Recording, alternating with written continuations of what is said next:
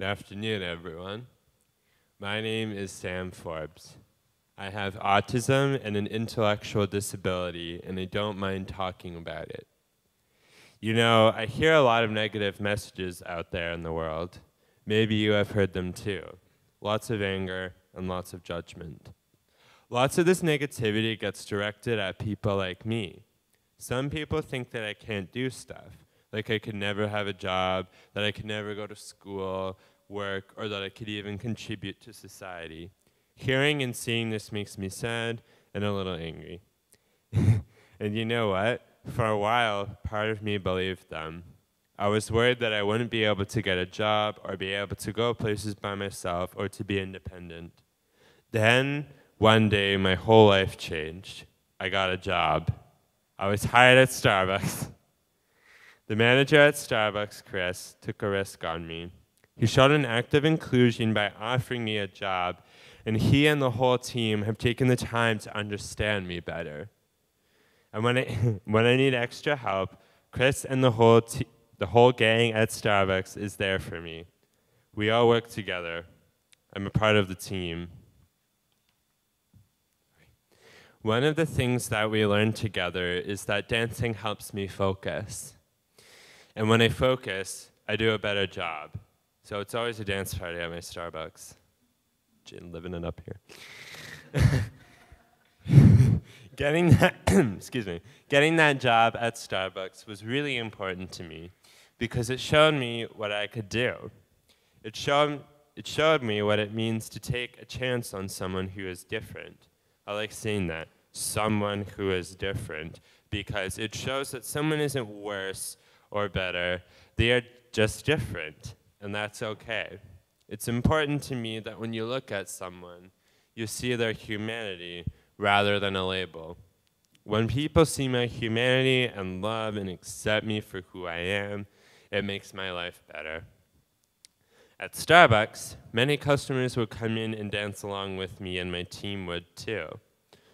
One day, someone took a fun video of me dancing and posted it on social media.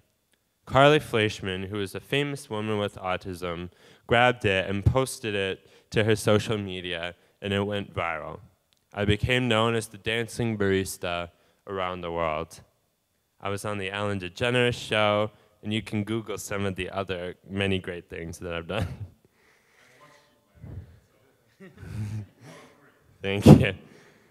The most important thing about all of that is that people started to notice that someone with autism could work in a place they go to every day. People would send me notes and come to my store and smile and wave and even take the occasional selfie with me. The traffic in my Starbucks went way up. So I guess I was good for business, huh, Chris?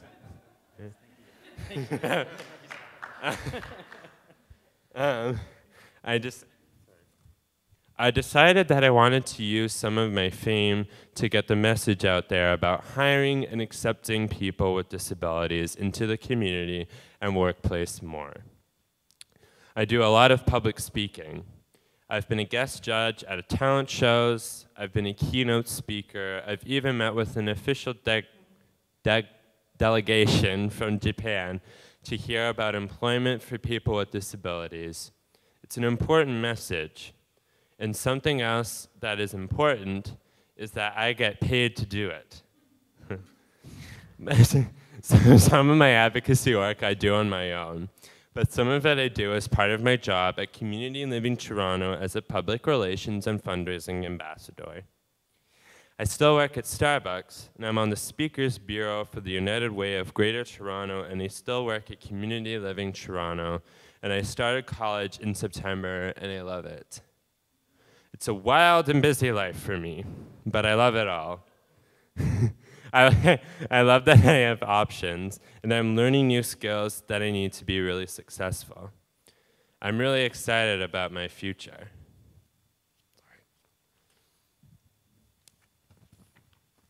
Inclusion is always better than exclusion. Inclusion makes your world bigger. Exclusion makes your world smaller. Inclusion shares love and hope and makes your life richer. If you think you can be more inclusive in your life, you are right. So I challenge you to learn more, hang out more, and take a chance on people who are different from you. And you don't need to be afraid of anyone who is different for any reason, whether they have a disability, or they are people of color, or they are indigenous or LGBTQ. Don't be afraid and don't miss out. Take a chance and take a risk. Today, my life is better because people included me. And your life is better because people have included you too. People with disabilities have a lot to teach you. And if you include us more, your life will be so much more beautiful because you did. Thank you. Thank you. Thank you, Sam. Thank you, Sam. That's a great job. I wish we had a dance party going for you right now. I'm sorry we don't, everybody. There's no music in the background here. Over to Chris. Okay. Well, my story is not as nice as Sam, but nor do I have as many speaking engagements as Sam. But here we go. So thank you for allowing me to speak today. So my story really starts back as a teenager like Sam, when I started at Starbucks as well.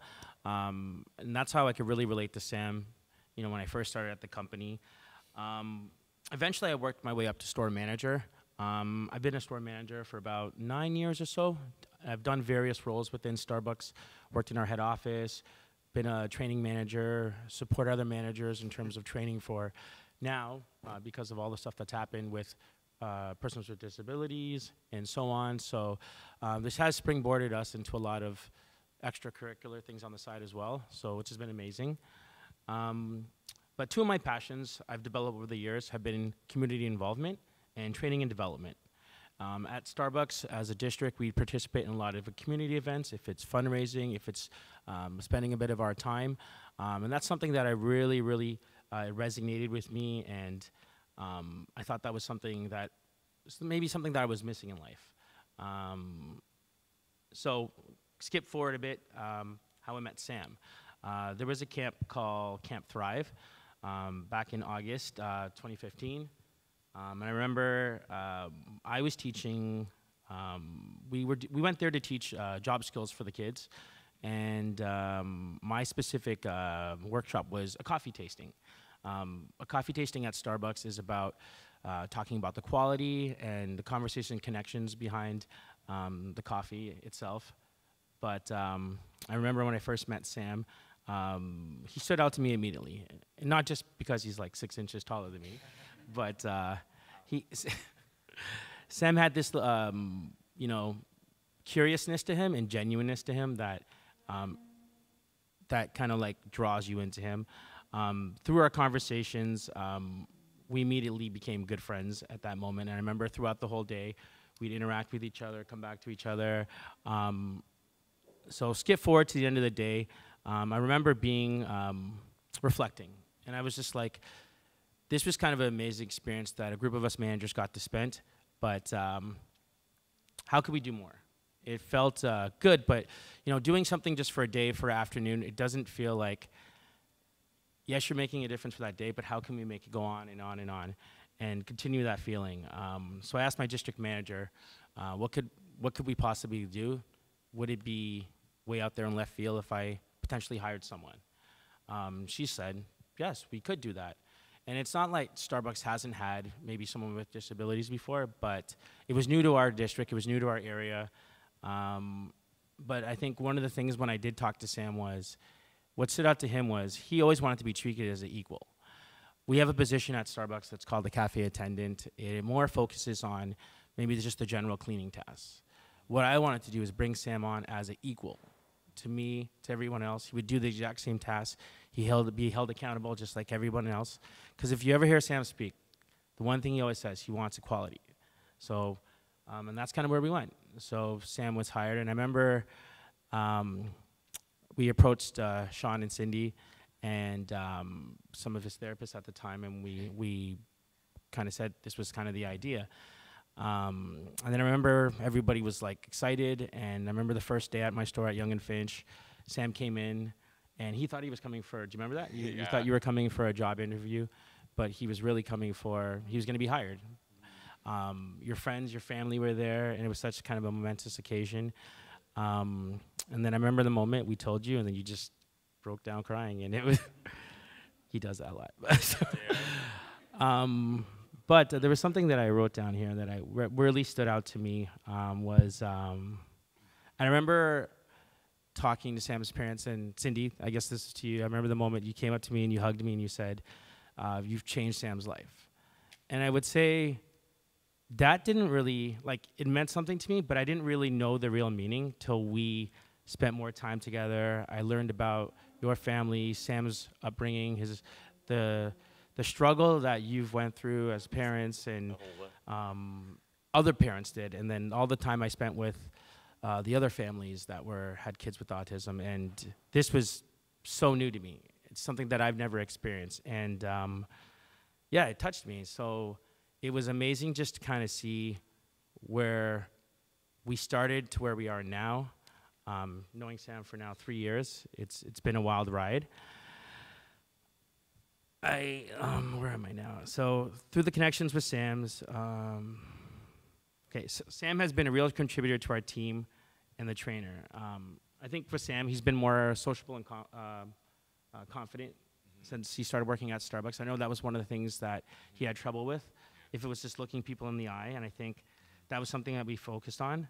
I think for me, it's helped me become more patient, empathetic in my training, just really focusing on the end process, and it doesn't matter how long it takes. And then looking at that anybody is possible to do any job. And I think it's the same thing with Sam. He might take it a little bit longer to get there, but he will get there. And with the help, just like anybody else, I think that's kind of something that we all have to look towards. So a video was made, and probably seen the first video. Sam was dancing, making a peppermint mocha. A lot of hard work came through that with Sam, and people don't see the hours and the time that it took for maybe something to come together, like a 30-second video.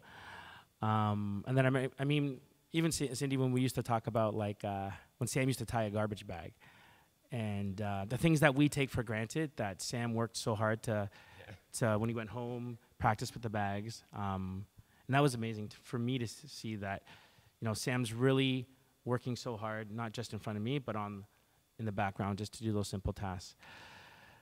So I'd say that video went viral, like Sam talked about, with Carly Fleischman and getting it out there. And then, I mean, that was kind of history. And then the Ellen video came out, and that's kind of brings us to where we are now. Yeah, no problem.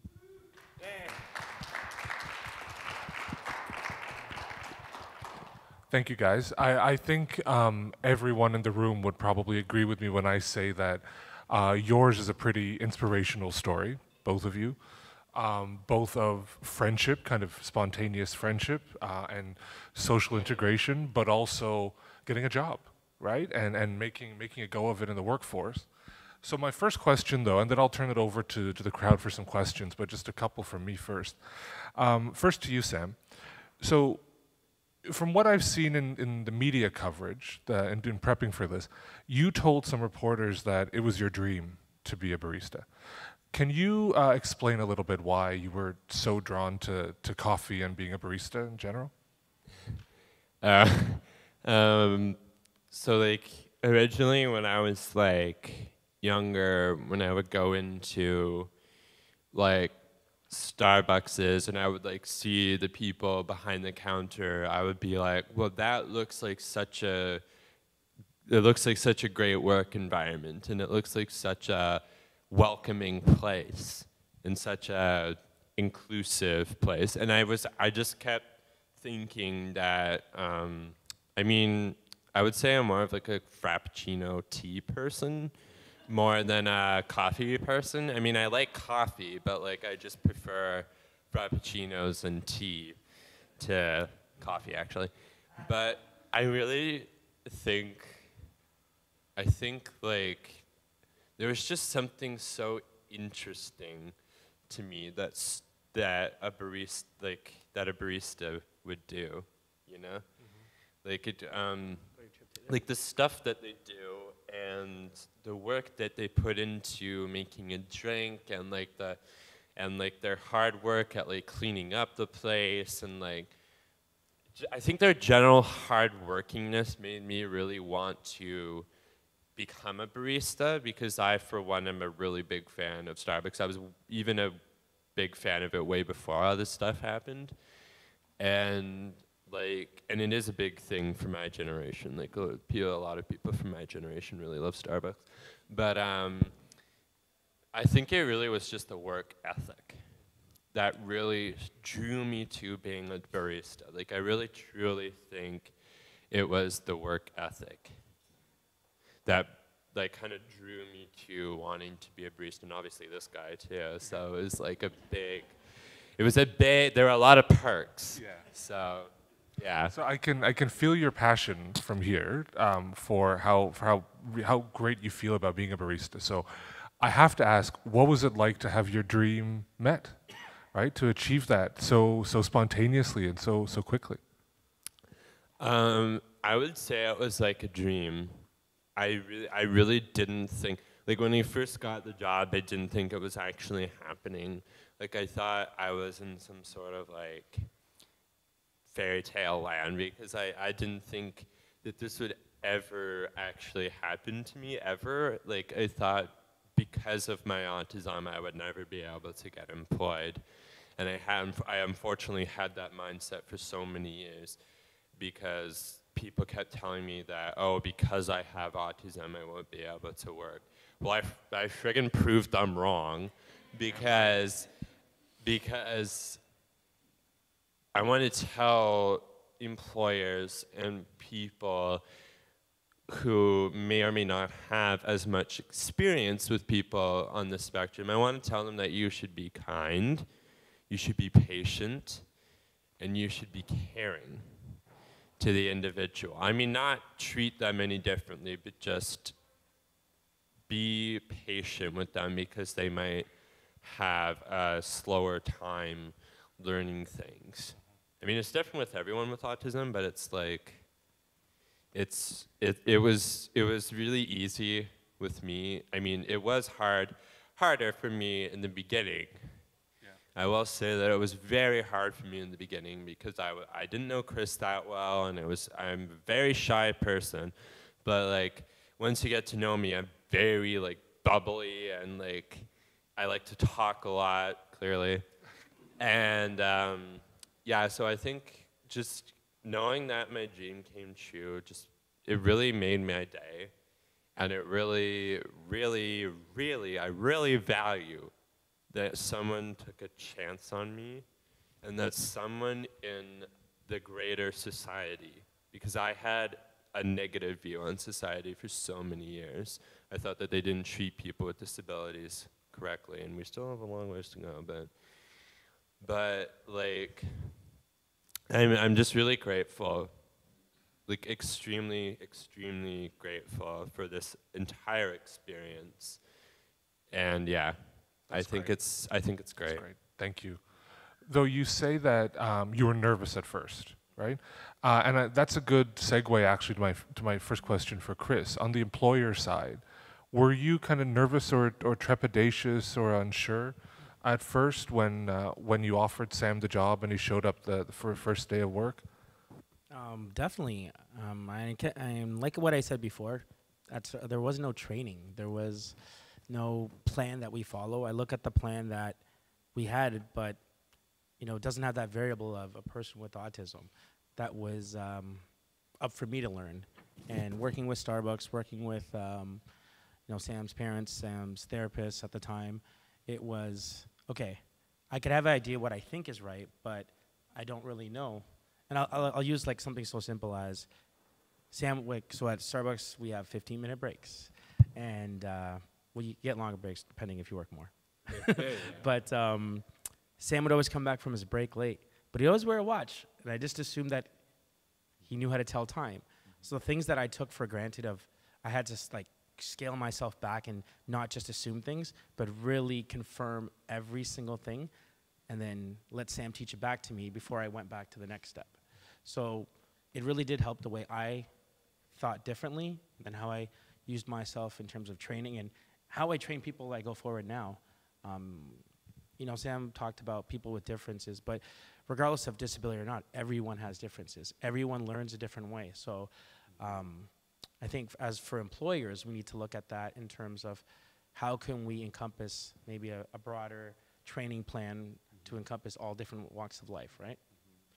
So now that you guys have sort of you've been friends for so long and you've worked together for so long, if you were kind of talking to your past selves back at the camp, but you were about to go through this all over again, what would you have done differently with the knowledge that you guys have now? Maybe you first, Sam?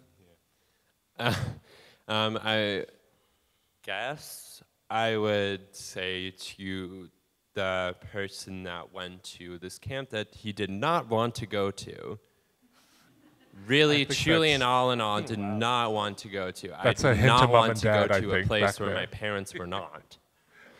I mean, I had done that before, but I had not been away from them for so long. Like, it was a 3-week camp. And really, like, the only motivation for me going was, A, finding out that Howard Dalal was the therapist for Carly Fleischman, the famous autism advocate, and B, meeting my best friend for life, Nina. And I would say to my past self, don't be so scared. Like, don't be so scared of what's to come, and push yourself more and try new things more, and just be like willing to do more and more things that kind of get you gradually out of your comfort zone. I think that's very inspirational advice for everybody, I think. Thank you, Sam. How about you, Chris? Unlike Sam, I did want to go.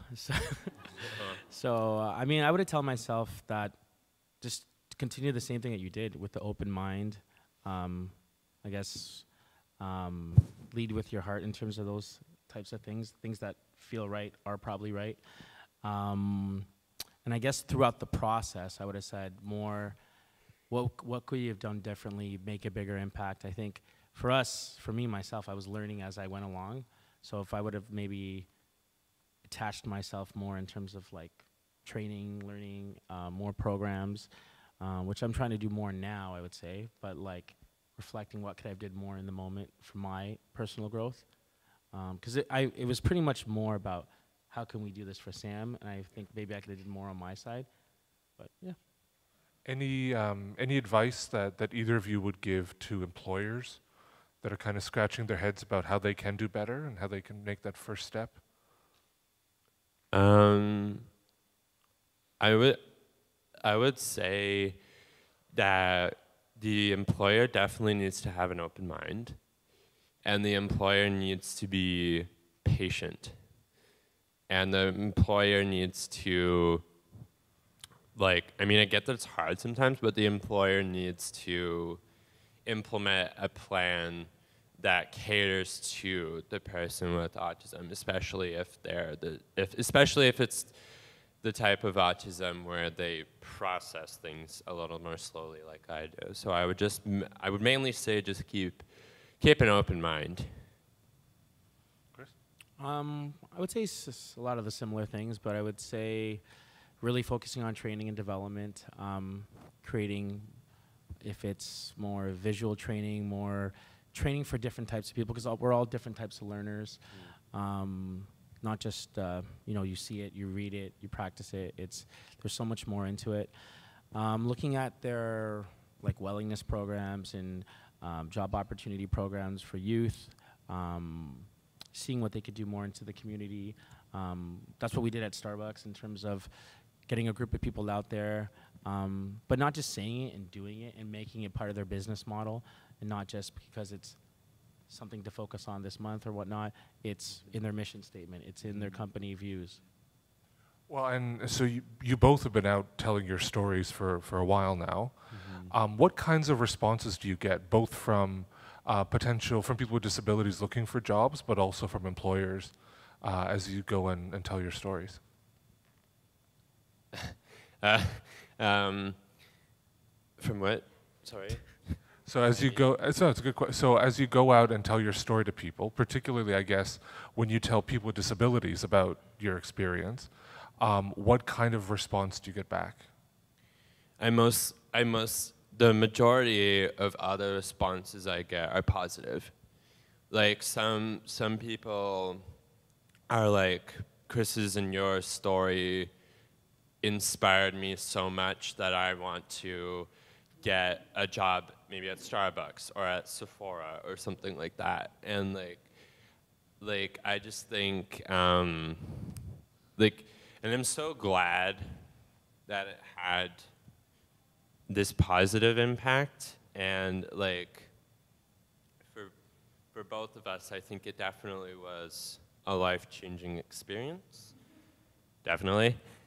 And I would say that it's a lot of like positivity, like positive vibes, and like just even parents being a little more inspired to get their child out into the workforce. Yeah, definitely. What about from employers? What do you guys hear from employers? Well, I've had people call me and ask me if it's to speak or if it's to give advice, and they're looking at how can they implement something into their workforce or their training and programs. I know within Starbucks, like we've really put more of an emphasis hiring job opportunity youth, and if it's like opening different stores that cater to different people. There's stores in the U.S. that are fully employed by deaf persons, sign language, things of that nature. So there is stuff happening, but it's, how can we make it happen faster and how can we make it more inclusive?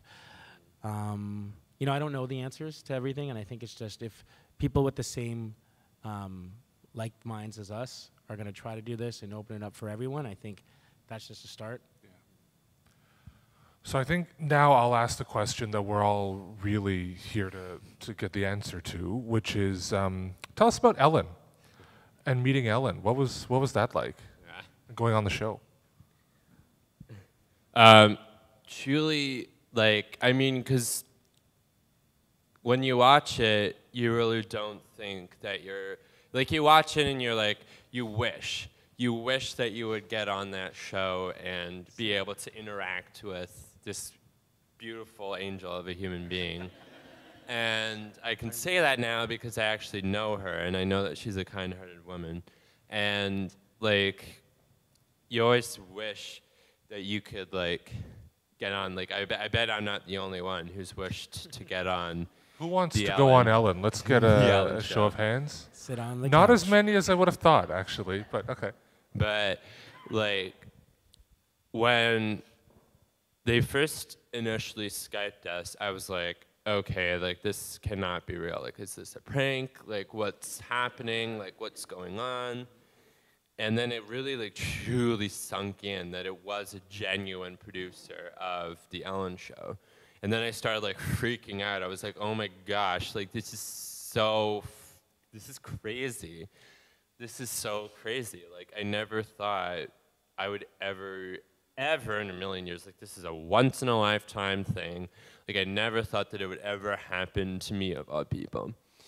And I wasn't crazy nervous. Like, I was just more, like, excited and, like, giddy because, like, I was meeting Ellen, who I had seen on TV for, like, years and years and years, and who I've personally have thought is one of, like, the more genuine people in Hollywood, in my opinion.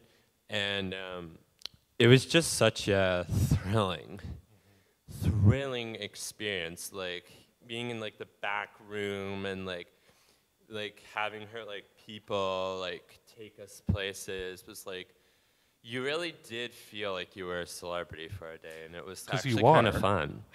Because you are, Sam. You are a celebrity. Really fun.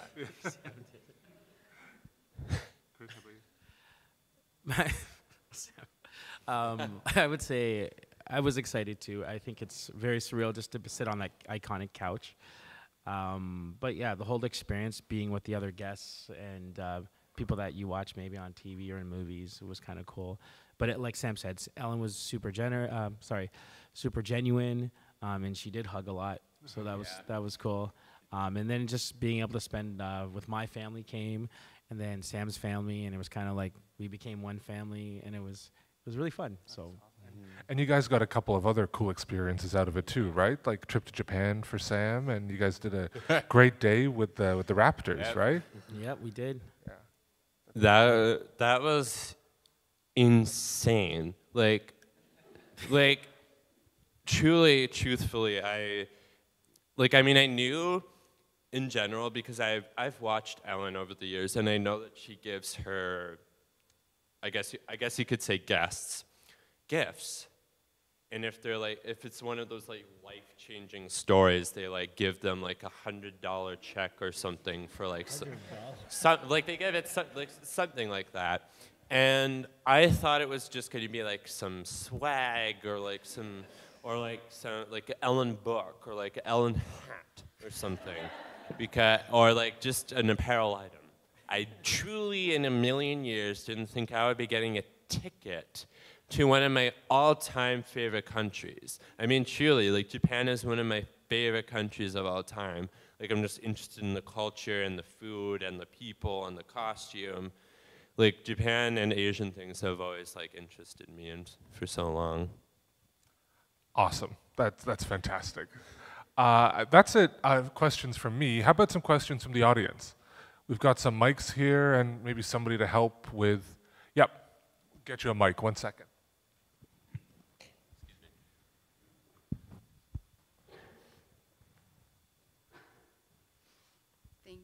My name is Felicia. I'm from Corbrook. I'm an employment specialist.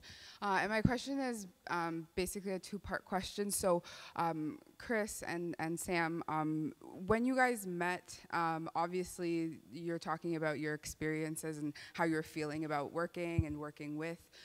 So as an employment specialist, my job is basically to network and job develop. And I'd love to know what should be or what is the most successful approach for one as an employer, for someone to come to you and say, I have someone who's really interested in working for your company, versus someone who I'm working with as a client who is living with a disability and wants to work in an environment. What would you give as advice, as an approach to talk about hiring someone or being hired? So two-part question for both of you. That was to me.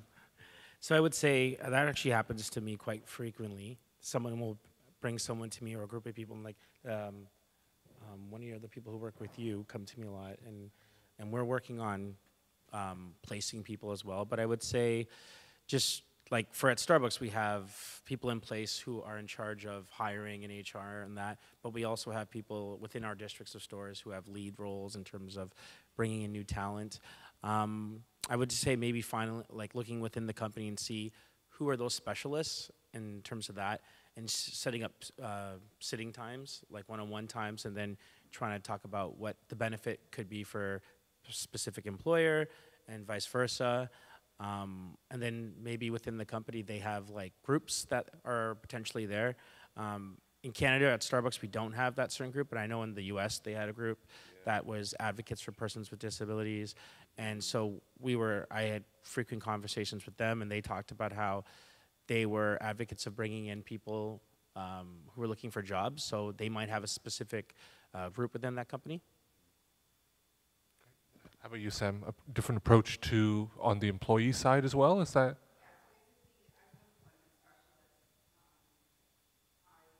I sometimes will advocate, and so as someone living with a disability, I'm not. So I just want to make sure, how can I advocate in a way, or what should my approach be to help with someone finding employment? Again, I come from a staffing background, so working with people with disabilities, I've been focusing on my what's the word? Not tolerance, but my openness and my opening my eyes to what types of disabilities and what people are able to do.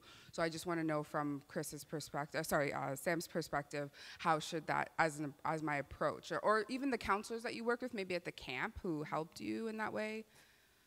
I could add something to that too, because I would say even for myself, when somebody brings a person to me, it's just like Sam, I would say, is higher functioning, and then so for somebody like me who maybe 3 years ago doesn't know what that means, so if it's having profiles or what are their skill sets or whatnot, I recently been talking to someone from LinkedIn, and we're working on ideas on how to like create profiles and things of that nature that would be, because we're all a tech age now, so how can, you know, everybody get involved in that way for employers to go looking specifically for people. So there's a lot of ideas that potentially we could talk about. Sam, you want to add that? Excuse me. I think maybe from like an employee point of view, sorry, my mind is like. Sort of what do you think from a counselor perspective? Like what could somebody advocating on your behalf? You mean like an employer? Yeah. I guess like have similar mindset as Chris, and have a similar aesthetic to approaching a situation that deals with autism or any type of disability. It doesn't have to be just autism, but like just kind of having the same kind of like mentality as Chris would be definitely beneficial for a lot of employees, and I think more employees should have his mindset, in my opinion. Thank you. Thank you, guys. Any other questions from the crowd? Okay. Yes, sir, at the back. Oh, go ahead, Carla. Yeah. Sorry. Go ahead. We'll get to you in a sec, sir.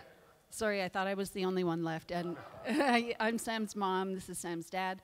And this is one of the few times in the last few years that we've actually seen Sam and Chris together. And so I just wanted to thank Chris again publicly for redefining the employee-employer relationship. I don't know any other employees who hug their boss goodbye after every shift. Yeah. We're not just employees, we're really good friends too. Yes. And I think that that's a challenging thing for all employers, and I think it's also true, having been an employer myself, that people will leave jobs not necessarily because they don't like the work, but because they don't like the people that they're working with, and oftentimes that's the boss. And so I think, Chris, you know that you have an employee for life sitting beside you. And Sean and I just want to say thank you again for changing all our lives. That deserves a round of applause. Yeah. Excuse me. So my question is to Chris. Did you have a sort of like a policy within Starbucks, like some kind of guideline in terms of, and even a culture around hiring people with disability? If yes, what was that like? And if no, what has it been like since you employed Sam? Sam. Yeah, employed Sam. Yeah. I would say Starbucks culture has always been, I mean, if you look at our mission statement, it really focuses on inclusiveness.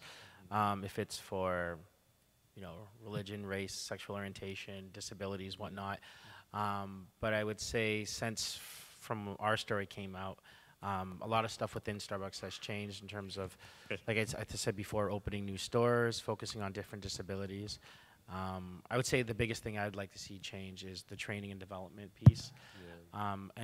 But we are actively seeking persons with disabilities and anyone with different walks of life, I would say. If it's job opportunity youth, refugees, whatnot, I would say, yeah.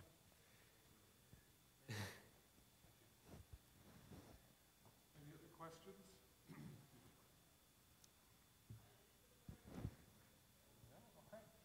I think that wraps us up early then, actually, so we can all get a bit of a break before Minister Cho's presentation in a few minutes. So thank you very much, guys. Much appreciated. Thank you, everyone, for coming. Thanks, guys. Thank you, everybody. Yeah.